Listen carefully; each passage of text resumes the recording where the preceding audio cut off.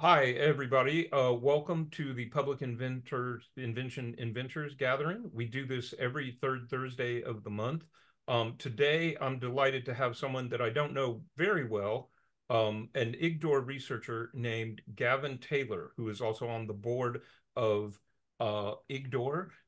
He's going to mostly introduce himself, but he's an interdisciplinary researcher whose work has taken him from tropical rainforest. In fact, he's in Brazil right now, to national laboratories.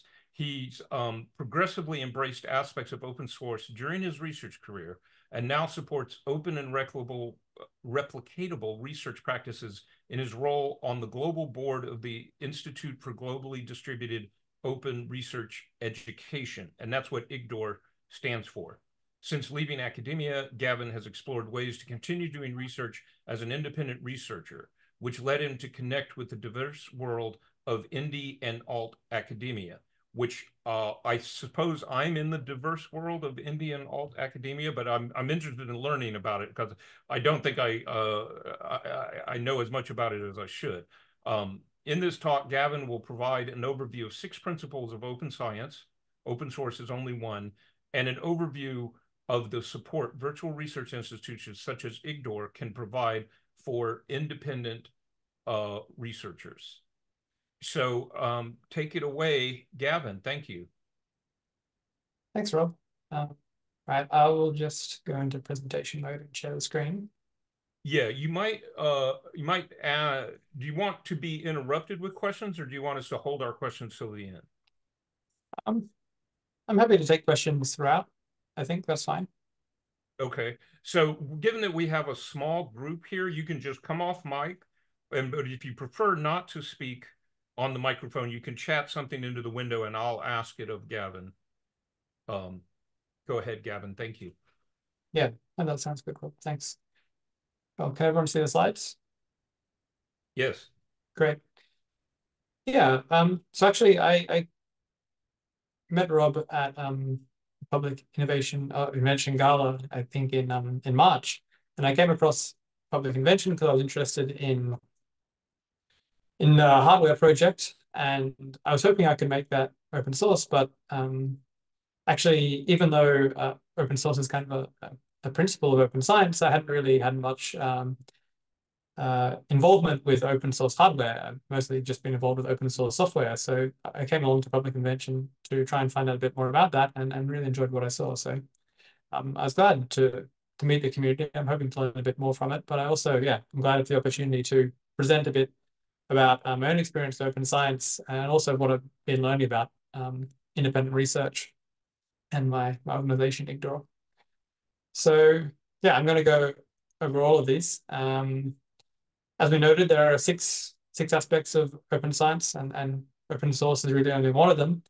I don't have a great introductory picture for independent research, but what I do have is the cover of what is the first and possibly only book written along about this topic, which is Ron Gross's book on independent scholarship, which is from the early 80s, I think. And yeah, I'm going to talk a bit about Igdore at the end because as an institute, it aims to support both open science and also independent researchers. So open science has really grown as a movement over the last decade, or maybe 15 years. And to be honest, it's kind of become more complicated over that time. So for instance, I've got a definition here from an EU project called Foster that aims to promote open science. And they concentrate on things being freely available. They concentrate on being able to reuse the outputs of research. But overall, they put down like quite a lot of different points, and it's quite complicated. And if you look at other definitions of open science, you find that, yeah, in general, they're not that straightforward. So I actually like this definition that a former colleague of mine called John Tennant, he had a quote that open science is just good science. And really, when you talk to the public and they find out that a lot of publicly funded research is behind paywalls, so they can't access articles in journals, or that data that was used in clinical trials isn't publicly available, they can find that kind of frustrating because, yeah, they're publicly funded research outputs that aren't accessible. And they're not accessible to the public, and they're often not accessible to other researchers. But yeah, if you're doing open science, some people say it's really just the bare minimum for doing good science, for ensuring that the work you do can then be reused and replicated by other people in the research community and the rest of society. So if you look on the Wikipedia page for open science, you won't find this picture. It comes from the article in the bottom right, but people often talk about these six principles or pillars of open science. And so I'm not actually going to talk at all about open source today. I think that probably the group at Public Invention really has covered that in a lot of detail. Although, as I said, um, I think the open science movement doesn't have too much involvement with open source hardware so much. A lot of involvement with open source software, particularly software that's used for data analysis. Not so much hardware, but I think that's starting to change with groups like, I think it's the Gathering for Open Source Hardware, Gosh. And yeah, there's more interest in open source hardware. There's also making your methods open. There's making your articles open, making the data that you produce during research open, doing peer review openly during the publication process, and finally trying to make some educational resources that are open for students and also for other educators to come in and modify. So a lot of people's first exposure to open science comes during the publication process through open access publishing. And before, what, 20 years ago, there was only one route to publication, which was going through a subscription journal. You didn't have to pay to put anything there, except sometimes you paid to have color figures because they were printed. But then everything was behind a subscription paywall. So if you didn't have an expensive subscription to the journal, then you couldn't access much of that research. And that kind of built on the old-fashioned model of actually printing like physical journals, and then it made sense to publish them this way. But with the advent of the internet, there were more publishing options that became available. And so nowadays, if you are publicly funded or and many research institutions, you'll be required to make your research output is open access. So what does that mean? There's a few ways of doing this as well. The easiest route is what's called the green open access model, which is basically where you just post a copy of your manuscript in a repository. There's a variety of different repositories you can use. And that isn't necessarily associated with the journal, but you have the article, the draft article you've written, it's posted, it's out there. And then that's something that anyone can access. And then you can later go on and submit that to most journals. Some of them don't like you posting preprints, but the majority of journals are on board with that now. And that's essentially enough to do open access publishing. If you actually want to publish it so that your journal article is typeset and has the header of nature or science, is then open access, you often end up paying an article processing charge. Sometimes journals only publish open access, or sometimes a hybrid where you can choose to pay open access or not. And that kind of pushes the cost of the publication. It takes it from the reader, who would be subscribing previously, and pushes that onto the author.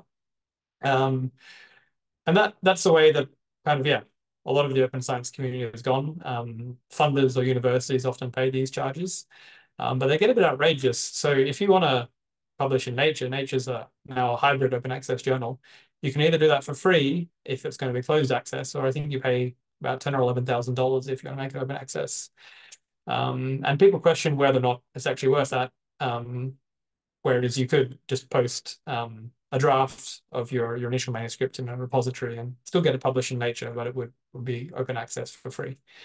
And there's now a lot of support for the Diamond open access model, which is interesting because it aims not to charge anyone. It aims to have no charge for authors and no charge for the readers, which creates a little bit of a difficult financial situation for journals, like how do they pay for this?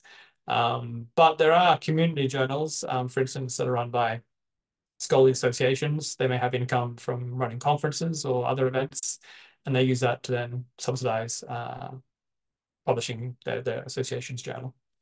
And that seems to be very promising, but I think it overall it looks like the academic community is moving down that kind of gold and hybrid route with argument processing charges, but we'll see how that evolves in the future. Oh, Rob just raised a hand, so maybe you ask a question. Yeah, I hope I don't know if I'm interrupting or if you're done with this slide. So on this slide, you're not saying that one of these it's arranged vertically, but you're not saying that one is necessarily better than the other. You're just listing the accepted names for different ways that these publication mechanisms work. Is that correct? Yeah, I'm not trying to rank these here. I would probably, if I would rank them vertically, I'd probably put diamond at the top and maybe green above gold. But yeah, I mean, I didn't make this chart, but it's not intended to show which is better, just to Um, describe which is which and that their features. I think this is a problem. One organization I worked for, we just paid, I think, $3,000 as an article processing charge for open access paper that I was an author on. It happened to be 35 pages long, and so it was because it was a very long paper that the costs were so high. But you can imagine, as an independent researcher, paying $1,000 or up to $3,000 is quite a lot, especially if you're trying to publish 5 or 10 papers a year, right? And of course, the fact that a professor at an institution, if the institution is covering those costs, they have no particular incentive to put pressure on the journal to decrease those costs because the costs are being paid for them by the institution. I do have a specific question about the green model. So I have used preprint journals servers. Does the green model typically, does that involve peer review, or does it mean since it's a preprint it's not peer reviewed and you simply publish it and then the reviews are accomplished by comments, or is there typically a peer review process built into the green model? Yeah, so the in the green model, it wouldn't you well, it's separating publication from peer review, where they're usually grouped together in the traditional journal system. So it's the way that you can make articles published in closed access journals open access because you post the preprint, and then you've got it peer reviewed by the journal. But there are now additional services that specifically focus on reviewing preprints. And that's what people are calling the publish, review, curate model. And it's kind of aiming to entirely unbundle the journal publishing process. So you have like a specific service that does the publication, then another one that does the reviewing, and then maybe a journal comes in and puts it together and provides some more context and typesetting and maybe a nice respectable name for it that increases the credibility. Yeah. Okay, thank you. I hope that's progressing. No, I do come back actually to open review a bit later on, but there's a lot of innovation in preprint peer review at the moment. I would just mention for people who are looking into finding journals to publish open access, there are a lot of open access journals in a lot of fields. Unfortunately, there are also a lot of predatory journals which have popped up, which publish open access without really doing any peer review. So if you're a little bit unsure where to publish, a good reference is this directory of open access journals, DOAJ. And if your open access journal is in there, then even if they're not charging fees or very low fees, they're probably still a respectable journal that's doing peer review. So the next thing I want to talk about is open data. So open data is kind of new, I suppose, in that it's publishing your data. And 30 years ago, people didn't really do this. They published journal articles and they put their data into figures or tables, usually in summary statistics, but they didn't actually put the raw data out there.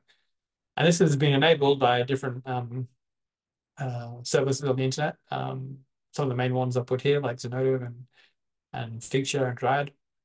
And they're kind of very large data repositories like these ones, but there's also lots of different field specific ones. And you can find registries like R3 data that can be good to find the appropriate repository for your data. But yeah, initially the open data movement is really focused on kind of providing the infrastructure through repositories in order for you to publish your data and post it along with your publications. And however, there's a few more things that people should be thinking about, I think, when they're thinking about open data. One of them is called the FAIR principles. And this is mostly considered at the level of repositories, but it's good if the actual researcher is aware of them. So basically, you got to make sure your data is findable. This often means choosing a repository that's, for instance, well indexed. It's going to give a DOI, a digital object identifier. It's going to get it into kind of the bibliometric system. Yeah, the accessibility comes from having posted it on the repository. Other people can come and download it. Interoperability is good. Basically, here you're thinking about, oh, can I use like a standardized data format? Will people be able to read my data? Is it going to be like, yeah, easy for them to reuse? Which comes to the final step of reusability, and this is kind of about licensing. Like, if you post your data out there with a closed license that says people can't reuse it, even though it's accessible, it's probably not very useful for other people. But if you actually go and say, oh, we're allowing people to remix this and use it under a different Creative Commons license, then it's really much more useful for other researchers. And this ties into what's now known as research data management, which is also kind of a newer concept. In the past, people would just, they have an experiment they want to run, they're going to go and collect the data and then analyze it and publish it, and they don't really think too much about, well, okay, what are we going to do for kind of data aftercare? How can I make sure it's preserved?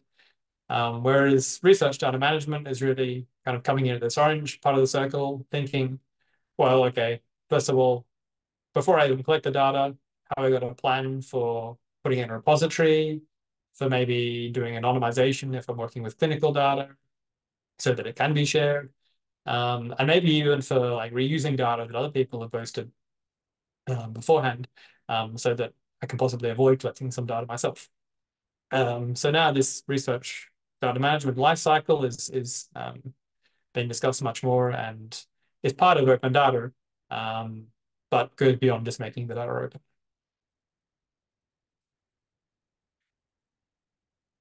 So the next point is open methodology. This is something that people did before open science, in the sense that if you wrote an article, ideally there was enough information in there that another researcher could come along and actually reproduce that experiment. But if you ever looked at the methods paper of an article, you might realize that, well, there's a lot of things that are just tacit knowledge of the field or kind of unspoken that, people in the field would typically know in order to reproduce the experiment. But if you're an outsider from a different field, or for a variety of reasons, even if you're not from the same lab, you might not be able to reproduce that exactly. So it's good to put some effort. This is part of open methodology into like transparently writing your articles with the goal that other researchers will be able to reproduce them. And Rob's got his hand up again, so happy Yeah, question. I don't want to miss the opportunity to comment right now. Lawrence Kinchelow and I, who are in here right now, have in the last 3 months, we've read two papers that had reproduction protocols, but they used electrodes and they didn't have enough information about the nature of the electrodes for us to be able to reproduce it. And so this is a very real problem. And you can understand why an author may not want to spend the time giving exact reproduction instructions because of course they're busy, but it's a very serious problem if you're trying to actually make research reproducible. So thank you. I just wanted to comment on that. Yeah, no, thanks, Rob. I've also had things that I was not able to reproduce based in from papers, and it's frustrating when you think, oh, well, this looks really exciting, but we can't actually figure out how to do it. And yeah, ideally, the author will be responsive and help you out, but they don't always have time. And that like adds an extra level of friction. So it's great if all the information is just there. So yeah, I put a link in here. I'm going to share the slides later. So if people want to access these links, that'll be possible. But yeah, there's a great paper focused on psychology, but talking about how to write your articles transparently. And actually, yeah, from the perspective of biology, there's now popping up that there's different services that aim to facilitate, mostly from the biological sciences and biomedicine, facilitate having an open methodology where it's a service like Bioprotocol or Protocols.io, where you write the protocol in there. That's kind of a separate standalone object that you then reference from your paper. And then if you're just reusing that protocol in multiple different experiments, you don't have to, or multiple papers, sorry, you don't have to keep putting that same method section in. You just link to the protocol's there.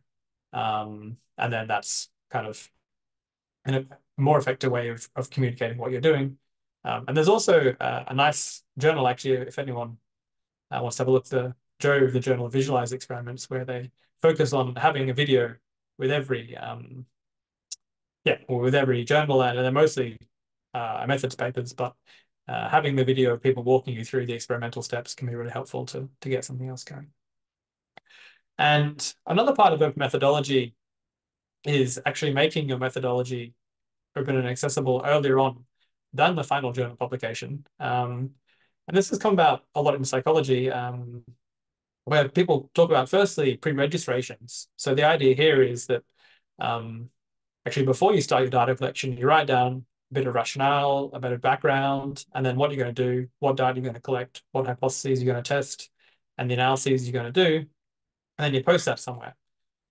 And you don't necessarily have to make that public, but it's nice if you do. Other people can see what you're doing.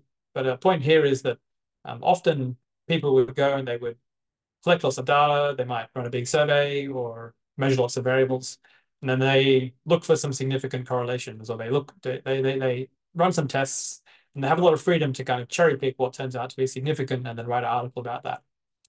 And the idea of a pre-registration is it kind of removes that question of, oh, did they just cherry pick the results that were significant? Because you say up front, before you actually got the data, what you're aiming to test. And then you can go and link back to that in your final publication, say, hey, we plan to test this. Maybe we found some other interesting things that were unplanned, but you can say clearly what your plan up front was. And going even further than this is registered reports. And the idea here is that you actually have a journal article, and you submit your pre-registration to a journal article, to a journal, sorry, that gets pre-reviewed. And if they accept the pre-registration, then they basically commit to publishing your article, regardless of what the results are. But they do have usually a second round of peer review after you come back with the results and you've written up the article to kind of look over things and make sure you followed your pre-registration plan. But this is a really nice idea because it actually gives people strong rewards for doing the pre-registrations, because one of the big problems with publications is that there's often a bias against publishing negative results. You're not going to put in the effort to publish, like to write up an article about negative results, because probably a high tier journal is not going to accept it. And so, yeah, the literature is much more positive than maybe it should be based on the results of the experiments that are actually done. But if you're getting accepted just based on your research plan, the article's going to get published regardless of if it's a positive or negative result. And so it's aiming to address that publication bias in the literature. So now, in terms of open peer review, this has quite a few aspects, to be honest. It's very detailed, and I couldn't find some good images really to pull us out. But one aspect of this is, first of all, making the peer reviews themselves open. In two components. First of all, having the reviewers sign their reviews, and then also having the reviews published. So you can look at each of these separately. One reason you might want to have reviewers signing their reviews is because then it gives a bit more accountability. They kind of typically peer review is done anonymously. Like the peer reviewer is always anonymous, even after the article is published. But yeah, the idea of having the signed reviews is that the reviewer's name goes on the peer review after the article is published. But during the review process, you also don't typically know who the reviewer is. So that gives a bit more accountability. If a bad article gets published and you were the reviewer, maybe that'll look bad for you. And also then you know that if you are super critical of the authors in your review, they're going to find out who your name was, and you can kind of hide behind that anonymity. And there's also the benefit of publishing the peer reviews themselves. Like peer reviews vary a lot in quality. So if they're going to be published, hopefully we bias towards having good quality peer reviews that actually help the authors. And they kind of skull outputs in their own right. They contain a lot of information. They're often providing additional information that isn't contained in the article in terms of references to other literature or yeah, comments or criticisms that might not always be acted on by the author. And so having that information published is also helpful as well. And then actually kind of moving on from just the idea of publishing peer reviews openly, there's really now a big scene in just innovation in peer review, which is all based around open peer reviews. So peer review used to just be conducted as part of like the journal publication process, but now you have groups that are reviewing preprints specifically, and they're just posting the reviews on those. They don't really care if they're published in a journal or not. You have also what's called post-publication peer review, where reviewers are coming and reviewing published articles. Now you might ask, why are you going to do that? Because like it's already been peer reviewed, but maybe the peer reviews for that weren't public. Maybe the peer reviews find problems with the articles that they want to make known, and this is actually a good way of doing that. There are even instances where people are openly publishing critiques of kind of private manuscripts or data. So there's now a whole range of scholarly outputs that are being peer reviewed. And ideally, this is a good thing. But I mean, I think it's still a bit early to see like how this is actually changing the publication process. But yeah, as I said, there's definitely a lot of innovation happening in this space. And the final thing in terms of open science that I wanted to talk about was these open educational resources. Now, I must admit, I don't have a lot of personal experience in this myself. I'm not an educator, but one thing to note here is that openness isn't just about, in terms of education, isn't just about openness for the student. Like we have a lot of MOOCs now, we have a lot of videos on YouTube, there's a lot of educational material that is really accessible for students. That's great. But yeah, most people can't just take a MOOC and go and edit it and then reuse that and remix it in a way that suits their course. Whereas the idea of OER is that you can do that. It's basically the same as all the other open science outputs. You want to have appropriate licensing so that other educators can yeah, reuse and revise your material and then present it to their students. And actually, if you talk to people who are interested in this, librarians particularly, they point out some things that you don't think of when you're working on other aspects of open science. So for instance, posting a PDF to a preprint server is fine for open access, and that's great. But if you're posting PDFs for OER, that's often not very helpful because the text isn't usually very easy to edit. And a lot of educators, they're familiar with Microsoft Word or maybe Google Docs, and they want a document file that they can just copy in there and edit text, maybe do translations, for instance.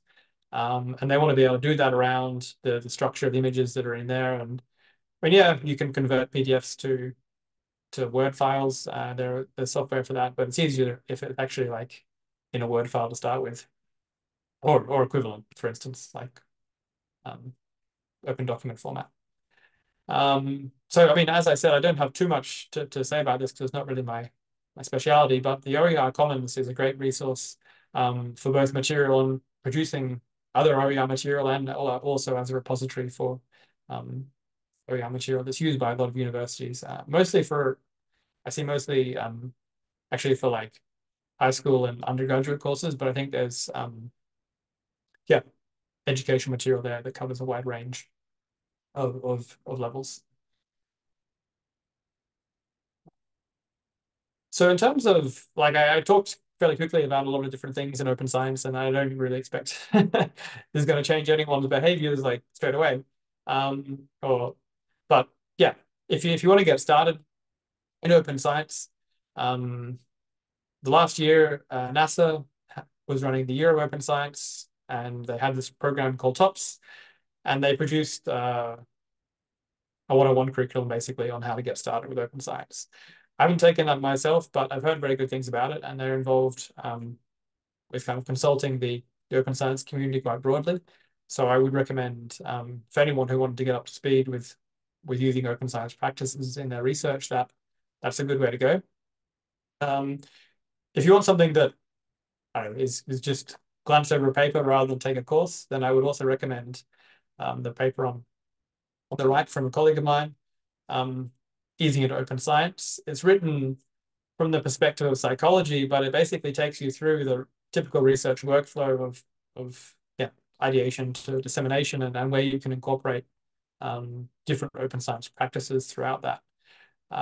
One good thing here is actually when you're in the paper, though, it talks about what is the difficulty of each practice. So for instance, if you're a beginner and you just want to do something simple, then maybe pre-printing is the way to go. And then if you're getting a bit more advanced, then maybe data sharing or doing some reproducible code, and like going to the actual registered report step is quite advanced. But then it's kind of saying what level of difficulty each of these different suggested tasks are, and it's a good way to kind of find a way that you can start doing open science in your research. And yeah, as the final thing about open science, it's good to remember that this is part of quite a broad movement.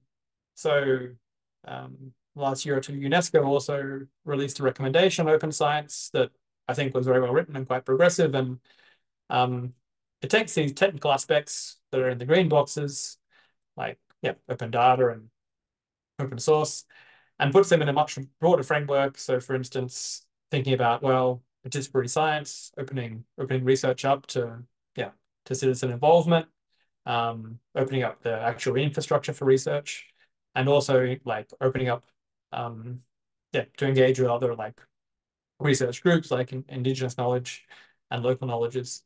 So yeah, like the technical parts of open science I've talked about are really part of like a much broader societal framing for open science. And then actually open science itself is within a bit of a broader scientific reform movement that you might call meta science. So open science is really about making the outputs of research open and accessible. And this, I mentioned, has been kind of picking up over the last 15 years, and this is actually also the time frame over which kind of the so-called reproducibility crisis has been picking up, where originally in psychology and biomedicine, it was found that a lot of research results weren't reproducible or replicable. And so that community then thought, how can we resolve this? They advocated for various measures. Some of these were increasing the openness because it was hard to replicate things if you didn't actually know what was done. So like, it's hard to know how well your data matches other studies if that data the original data isn't available. But there are also other approaches to improving replicability, like improving your statistical methods, for instance, and statistical design, or aiming to address different biases that researchers have. And then this diagram also shows a bit of tie into science of science, which is facilitated very much by having the material of open science available. So now you, for instance, have science of science studies done that are with data mining because you have the text of papers available in open access, for instance. And then you can look at you use kind of large language models, which wouldn't have been possible in the past, as well as like using that as an addition to the standard practice of bibliometrics. So I guess actually I could take some questions now because I'm coming to the end of the open science section. I don't know if anyone has any at the moment.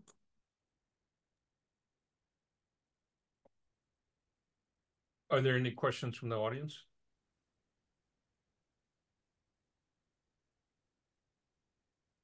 Well, while you guys are thinking of some questions, I have some questions here. I'd like to comment that, I was a presidential innovation fellow during the Obama administration, and President Obama was not a technologist, but he was very aggressive at bringing technologists into the U.S. federal government.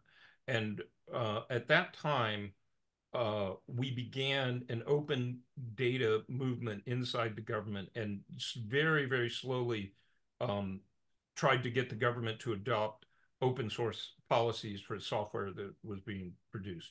And I think that is actually happening. But these things take really decades to occur. I think the US federal government is much better now than it was 20 years ago. And so I do think there's some hope for these. My question for you, Gavin, is open science going to win? And how long is it going to be before a majority of science is sort of completely in the open science model, as opposed to the situation we have now, where um, results are theoretically open, but not open in all of the ways that you have described here? Um, I think that mandates, for instance, by funders are definitely moving towards um, pushing, yeah, pushing for an open science win. But things, while there are often funder mandates, there's not a lot of enforcement. And I think this has proved somewhat difficult. And enforcement is kind of a bad word as well, because, well, it's a bit difficult because they're kind of checking up on if people are doing the right thing. And there's a lot of trust in the research process. But um, so I think, for instance, like open access publication, basically no one starts a new closed access subscription journal now. Only, yeah, like there are a lot of new open access journals, right? But the problem is a lot of them are small, a lot of them don't have a great name. And it's still the big legacy journals that have a hold on academic publications. And so they're accepting open access, but kind of on their terms, which is by using article processing charges in order to maintain their revenue. And yeah, to be honest, I think that until like until funders are willing to both make the mandate, but then also consider breaking free of the kind of legacy publishing system, it will be hard for at least open access to really win in terms of making it accessible for both researchers and readers. And actually, that's interesting though, because I heard recently that the I guess Bill and Melinda Gates Foundation, they previously paid open access charges. They have a open access requirement for research published using their funding, but they're going to stop paying the open access charges, and they're going to encourage people to use um, free routes to open access. So either the green route or go through diamond journals. So that is progressive step by a funder to push back against high APCs. But that's just one aspect of open science. And I think that the trend is definitely going there, particularly in Europe, because Europe sees open science as a route to pushing innovation and competitiveness. I'm not so sure about the position of the US on that. But yeah, I can't really speculate about when the win is going to happen, I suppose. Okay, thank you. Do we have any other questions before Gavin goes on to the next section? Okay, well, thank you. Go ahead, Gavin. Great. That's right. Yeah, so the next step of the talk will be talking a bit about independent researchers. And so again, I have some definitions. So yeah, actually a lot of people come across this entry on Wikipedia that starts off by saying basically that the gentleman scientist is still around, that we have independent scientists who are financially wealthy, they can fund their own research, and they do so without being part of a public institution. But to be honest, I don't think there have been many of these around. People who are like financially independent doing research for a while. At least that hasn't been the majority of people. There probably is a minority out there doing this. And so I think a bit more representative statement comes from this book that I mentioned from the 80s, that basically says, well, to be an independent scholar or researcher, I should say that independent scholar, scientist, and researchers use somewhat synonymously, although they are that they maybe have some semantic differences depending on who you ask. But anyway, this book says independent scholarship. Well, you're doing definitely the work outside of the academy, but a key part of this is that the the scholarly or the academic community actually thinks what you're doing is significant. I think that's quite an important statement there as well, because yeah, there were definitely people who were doing their self-funded research who maybe came up with theories that were out of line with the mainstream academic view. And that's not to say the theory is always wrong, but it's good if the scholarly community respects the work you're doing. I see there's a question from Avnash, I think. Hey, yes, can you hear me? Yeah. Great. I think you mentioned, you touched on how funders can support open science and how independent researchers who are kind of established can participate in open science. I guess a question I have is, how do new researchers entering the workforce and entering the space compete with established uh, publication routes, established hierarchy, established practices, things like H-index, things like that, which are used to index researchers and which are indexed against legacy systems. How do we, you know, like for example, I have had a lot less involvement with public convention since I joined grad school, and part of that is I need to publish papers with my advisor in alignment with my lab in certain journals which Dr. Reed is less interested in, or it's hard for me to stay connected with open approaches when the existing infrastructure that I'm a part of is so uh, geared toward private research. Yeah. I would agree that that is difficult. I think it's hard to provide very general advice, but I think a good way to do this is to get involved with, yeah, like open science communities within your field, or even very general open science communities, because then they can provide support that your institution might not be doing. Okay. And to be honest, I'll come back to that around Igdore as well, because that's kind of one of the reasons Igdore was founded. But Right, right. I guess, yeah, the question would be, are there involvement models for people who are not well established? And I think public invention is one of those involvement models of getting your feet wet and getting started and getting things off the ground and kind of propelling you into the next stage of open science. yeah, but I mean, as other examples, for instance, there are like academic communities as well, like you said, you're in graduate school, that are supporting open science. Like, I'm not sure what field you're in, but in psychology, there's what's called SIPS, which is Society for Improving Psychological Science, and they promote openness and replicability. Um, and a new society recently started in, what was it called? Sorte, which is a society for open, reproducible, transparent ecology and evolution. So, I mean, these societies are forming. There's also one called AMOS, I think, in Australia, which is a Meta Science Association. So, yeah, I mean, I would encourage you to engage with those. A lot of them have online conferences, or at least some online community that you can attend, maybe attend workshops. But actually, like, if you want to tell your supervisor, one thing though is that it is actually demonstrated that open access publications typically get more citations than closed access publications. So this is yeah, a good selling point for making your work open is, even if it doesn't fit in the legacy model, even if if you're really committed to open, I don't know, diamond open access publications, you might not be publishing in Nature or Science, but your publications are still likely to get better citations when you account for the journal impact factor, for instance. Sure, yeah. I Just because guess they're open. not to monopolize or anything. One thing I've noticed is some of the established faculty members at our university, and indeed our department, is really geared toward Department of Defense, military funding, and subcontracting.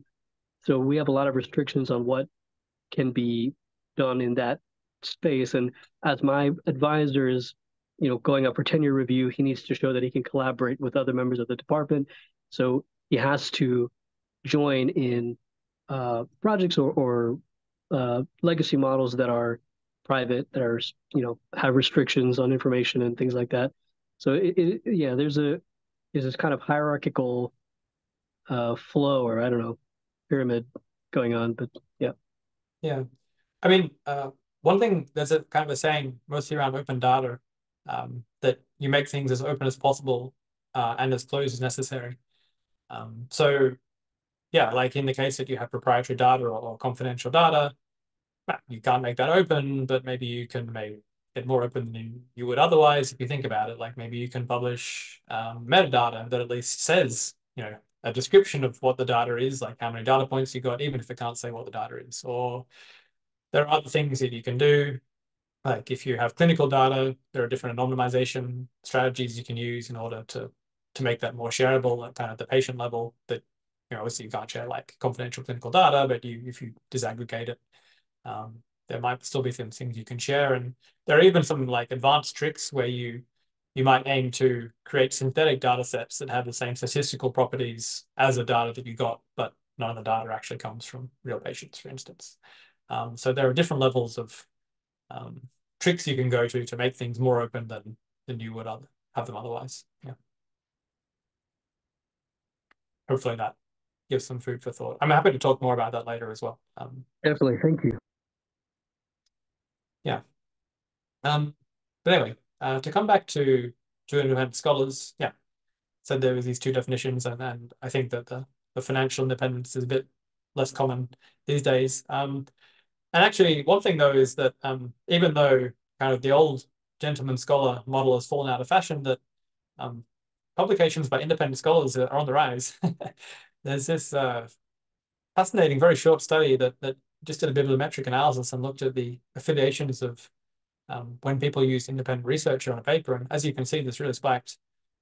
I assume that this was related to publications like in online journals as an enabling factor. But and even though these are small numbers, like there's only 50 in 2015, 50 publications here, this is almost certainly an undercount, because this only looked at articles that use independent researchers, but as their affiliation, like basically saying you don't have an affiliation.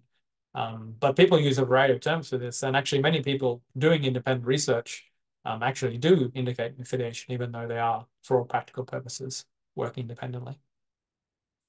So it's, yeah, definitely a growing community, I think, of independent researchers. And another thing to think is that independence maybe falls on much more of a spectrum than academia or research than academia are used to. So there's this fun paper at Amateur Hour where they're talking about amateur contributions to psychology, but they're using amateur very much in the sense of someone who's not paid rather than someone who's not skilled. And they kind of break down different groups of amateurs into two axes. First of all, how much expertise they have, and also how much, they call the expertise distance, but maybe you could think of this in terms of breadth of expertise. And I put academics up here on the top left because they typically have a lot of expertise in academic research, but they have very little, or they're very little breadth of knowledge. They're usually very specific in a field that's necessary to be competitive in academia. And naively, you might think that independent scientists are just doing the same thing. But really, there's a lot more variety. You could, for instance, have people working as outsiders, that this paper noted. Even though academia recognizes that it's really valuable to have interdisciplinary work and kind of perspectives from experts outside of a given field, it's really hard to do field transitions within academia. But this can be much easier if you're working independently. And kind of at the other end of the expertise spectrum, you also have, for instance, citizen scientists who are making contributions and without having too much expertise. And I added a few kind of other colored points on here that I think are interesting. You also have patients leading research and community research, and practitioners have a lot of expertise, and they occasionally make contributions to academic publications, and perhaps relevant to this community, there are makers, and DIY Bio is an adjacent community. And to the extent that they're producing public knowledge, they're all doing independent research to some extent, but doing it in a very different way to the niche that academic researchers have carved out. Yeah, and there's kind of this interesting, we always call it paradox, where it's often easiest to be independent when you're within an organization. So a friend of mine wrote this article about independent scholarship as a contribution to the knowledge economy. And one of the things she noted was that there are now independent scholarship institutes, many of them are online, and they do a lot to actually support and empower independent scholars. Even if it's like just really an administrative or thing that you provide them with an affiliation, an email address, maybe like a forum or a Slack, then this can really like support researchers to go out and to publish their work and do meaningful work. And so with Eureka, I'm actually working on a research project that I won't go into details now, looking at the breadth of organizations that are supporting independent researchers, where we're aiming to kind of study what makes these, if there's a spectrum of like, yeah, different support that they provide, and like, are these kind of just all just an alternative to university, or is there different categories of a kind of independent research organization, just like there are different categories of independent researchers? I kind of got drawn into this, I suppose, by after I joined Igdore and I was an independent researcher and I was part of this organization. I was wondering, oh, what are we doing? How does this fit in? And so then, yeah, we found that there are a lot of organizations out there. Most of them are fairly recent, besides NSIS, which, yeah, has been around for a bit over 30 years now. But they're mostly based in the US. There are a few in Europe, like Igdore and Gyros here. But yeah, there's a fair bit of diversity here, as you can just tell from the logos. They have a maybe a lot more variety of names than universities tend to. And I think, yeah, the Public Innovation or Invention could be such an organization supporting independent researchers. But yeah, something to discuss a little bit later on. So finally, I'll talk a little bit about Igdore. So Igdore was founded in 2016 by a Swedish researcher, Rebecca Weiland, and she did her PhD and felt that she was kind of pushed into using bad research practices. And also then when she graduated, she kind of was being forced to move around for postdocs, as is quite common. And so she wanted to create an institute where, first of all, she could be committed to doing good quality research without kind of like the perverse incentives of academia that you get sometimes. And also where she could kind of have a healthy work environment that wasn't as stressful and provide more flexibility in terms of where she chose to live. And yeah, so the goals of Igdore are basically to improve the quality of science and also the quality of life for scientists. And here, yeah, I would also say that science can be used fairly interchangeably with researchers and scholarship. But it's hard to get a catch-all term for these things. So yeah, how is Igdore doing research? Well, we're aiming to enable high-quality research. The way that we ensure that quality work is done is we have what we think is a fairly progressive code of research conduct. So I made a little word cloud of it that I put on the right. But basically, yeah, it's fairly stock standard things. The thing is we actually hold our researchers accountable to it. And we have 2 points that really emphasize Igdore's commitment to open and replicable science. We ask all researchers to publish their work open access. That's kind of important because a lot of researchers at Igdore are independent, so they might not have money to pay for article processing charges. So they might be inclined to go towards a subscription model where they don't have to pay. But then we have this open access requirement, and we make it very clear that if you post a preprint, green open access is enough, but your work's going to be out there. We're not pushing more work into behind paywalls. And we also require that researchers will share the data in their publications on request, if required for validation or verification of their results. And this isn't even open data, but it's something that isn't often done. Like if you write to an author that says the data is available on request in their publication, they often won't respond. There are actually empirical studies on showing that most authors don't respond to data requests. And so we actually have a requirement of our researchers at Igdore that they do respond to such data requests. And in future, we might build towards emphasizing even more open science practices in there, but that's what we're starting with. And we think that's actually still relatively progressive to what most universities have for their code of conduct. And then besides ensuring that quality research is done, we also need to enable research. I mentioned that providing affiliation, and that's also an email address, is very useful. Like if you write to a journal editor with your Gmail address, they might not take you very seriously. But if you have kind of at igdore.edu, oh, sorry, it's at igdore.org, not edu domain, and then an affiliation that's kind of in the database, then yeah, you're much more likely to get taken by a journal editor or, for instance, a grant reviewer, and your research will be taken more seriously. So that, like, it's a small thing, but it really does enable research. Another thing is funding. So having access to funding when you're outside of the universities is quite difficult. Funders might like what you're doing, but they typically only want to lend to an organization. So Igdore was founded in 2016, but in 2021, we incorporated as a foundation in Sweden. As we had a fair bit of experience with Swedish funding systems. So now we're eligible to apply for Swedish and EU grants.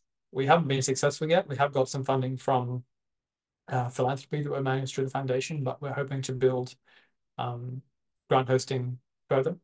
An interesting point here, though, is that anyone who wants to apply for kind of national grants from, I don't know, a different country, basically we would have to incorporate another nonprofit in that country. So it seems likely that we will also establish other local branches and become something of a federative model in order to enable funding applications in different countries. But we're starting at Sweden for now. And the other thing that we do is we are able to provide ethical review. It's limited to Sweden, which I the whole Swedish thing is like a bit of a big limitation, I agree.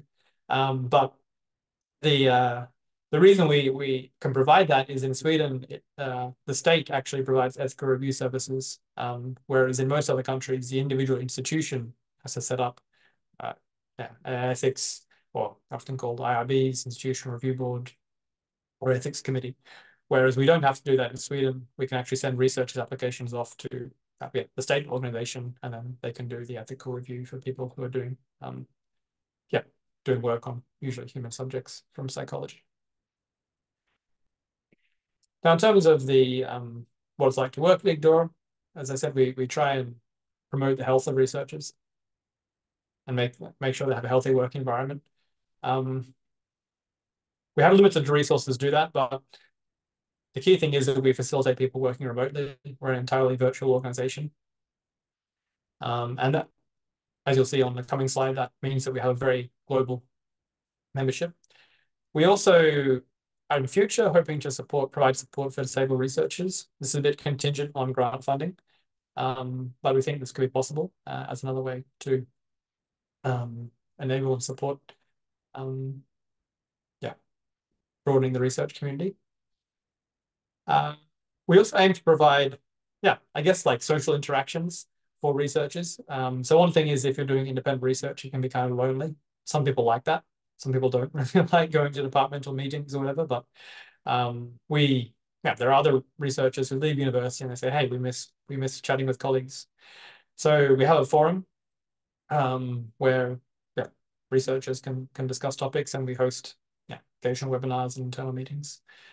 So we're aiming to provide a bit of that community and community support that can help research develop.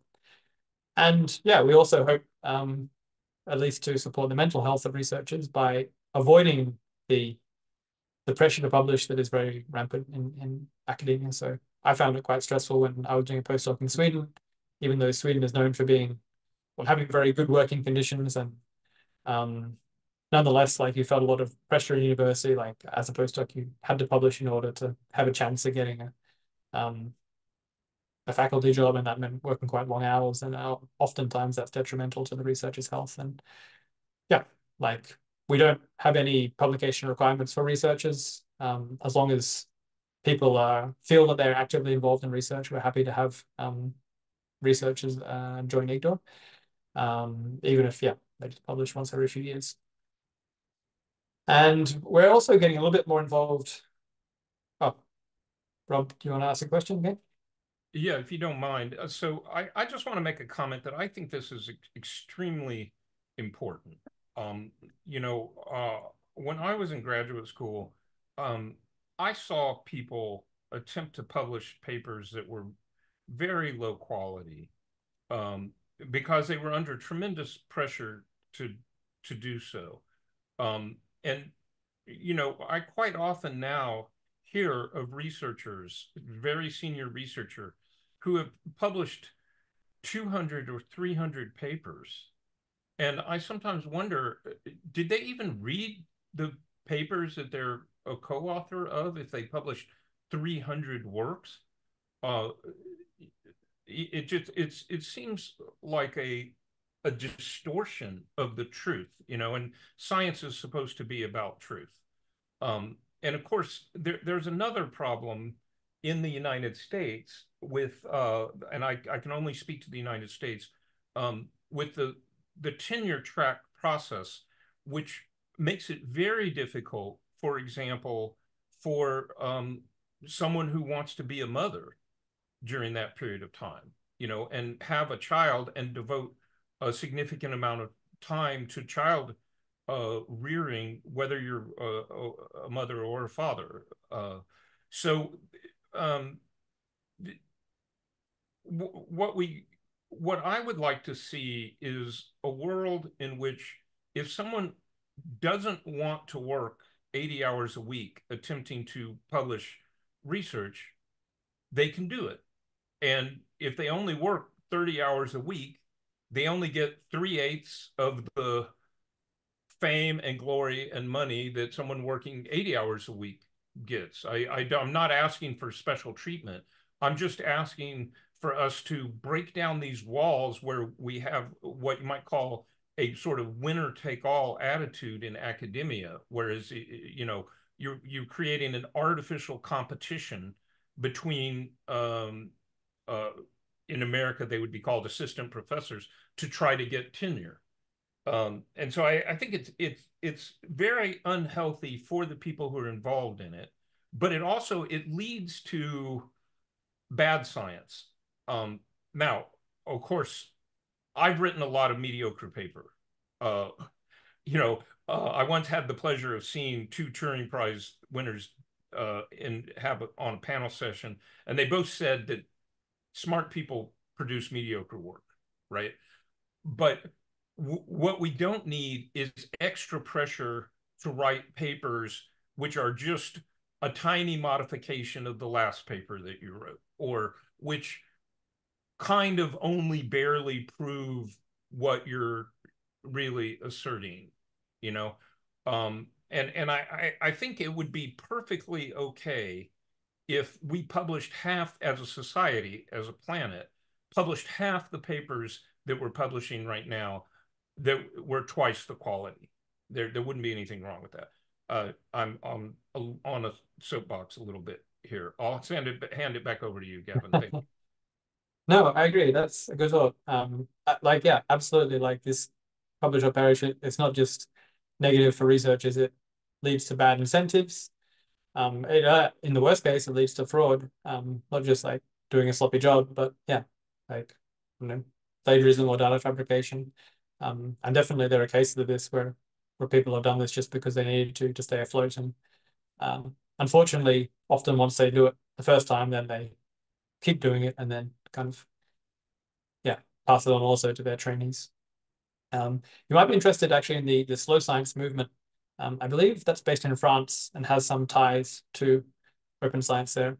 But yeah, it's basically an argument for less pressure in science. And I think I've read one manifesto that calls for a limit of 2 publications per year or something similar, just to focus more on doing good work and not be under so much pressure to produce quantity. Yeah, I was going to mention, coming back to the mental health as well, that the research, Igdore has recently got involved with this collaboration called Research in Mental Health Observatory, or abbreviated REMO. That's a European funded collective of researchers that was initially based on actually getting data about the mental health of research in Europe, and is now actually spinning out some interventions based on that. So if all goes well, Igdore is also looking to get involved in supporting some of those interventions, which will probably be online courses for researchers, like helping with resilience and different psychological support. Well, Lawrence? Yeah, two quick questions. One is the one thing I hadn't touched up on is the emergence of infotainment science, like applied science or breaking taps or some of the other ones where they do what feels like real, interesting, relevant science, but they do it in the public eye. And then we also have like the emergence of like Patreon for funding these types of things. One of the things I'm kind of worried about though is that, or something I guess my major question is then, how does that interfere with or accent or kind of distort the public's perception of science? How do you get those people to make high quality journal ready contributions? And how do you encourage them to interact with you when they may have like incentive streams and funding streams that are unrelated to the traditional academic model? Yeah, I'm familiar with some people doing crowdfunded research through Patreon and also experiment.com. I think that it's good to have diversity in funding streams because what can get funded by state funders is fairly limited. But then I agree also that getting such communities to interact with mainstream academia is difficult, particularly if they don't get many incentives to do so. So I'm aware of crowdfunded researchers who publish articles or books and receive support for doing that. But I think they have much more, kind of a niche support base, I suppose, and people who are, publishing things that are more showy, that are more accessible to a general audience. But I generally think diversity is good. The one issue, I suppose, is like, how do you ensure that kind of these public experiments that are flashy and catch attention, how do you ensure the quality there? And I must admit, I'm not too sure because I haven't engaged with them so much. I think that science communicators would have like people who have experience in science and communication, not just like people who do the training for science communication, like have a role to play there in providing commentary on these things. But science communication is very difficult, so I think it's worth exploring different avenues for doing that, for engaging with community. Anyway, and so I just wanted to wrap up what I was saying about Igdore. I've shown several slides with pictures of Igdore affiliates and the researchers, the affiliates at Igdore, really the basis of the institution. So we've recently got to 200 researchers since 2016. So I think that it's pretty good given that we're not paying anyone to get involved and they're kind of just publishing work with our affiliation on. But as I said, we have a huge diversity of locations which people come from. I made a web map of different affiliation locations on our website, and originally Sweden would have scored more highly here based on kind of founder effects, but we have recently see US has taken over.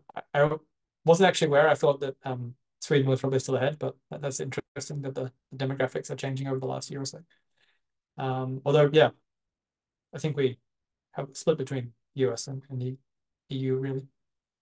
And also the research fields represented at Igdore are also very diverse. So we have some founder effects I mentioned. Igdore was founded by psychologists, but there's definitely also a lot of researchers from the natural and applied sciences and also from the humanities at Igdore.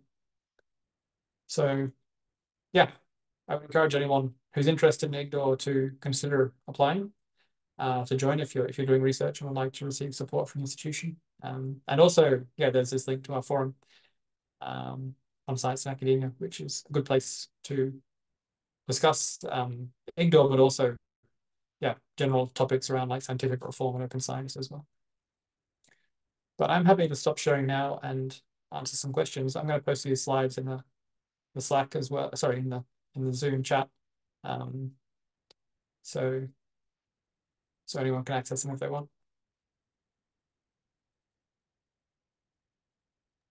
I want to thank Gavin very much for this excellent talk. I suspect we're going to have a lot of questions, but I'm going to turn off the recording very soon. I'd like to remind you, if you're watching this on YouTube after the fact, that we do have talks like this every third Thursday.